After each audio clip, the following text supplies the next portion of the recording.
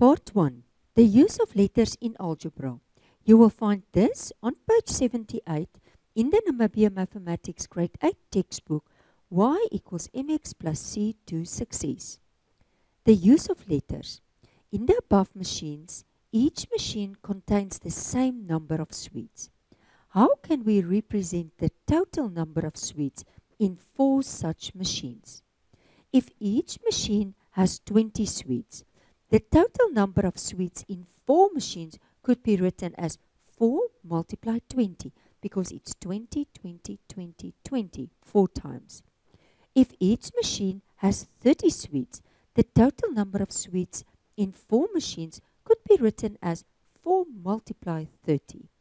Therefore, if we let n be the number of sweets in each machine, then the total number of sweets in 4 machines could be written as 4 multiply n.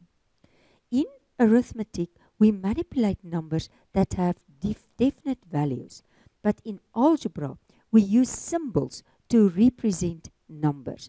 So we are using a symbol, an alphabet letter, to represent the number of sweets in each machine.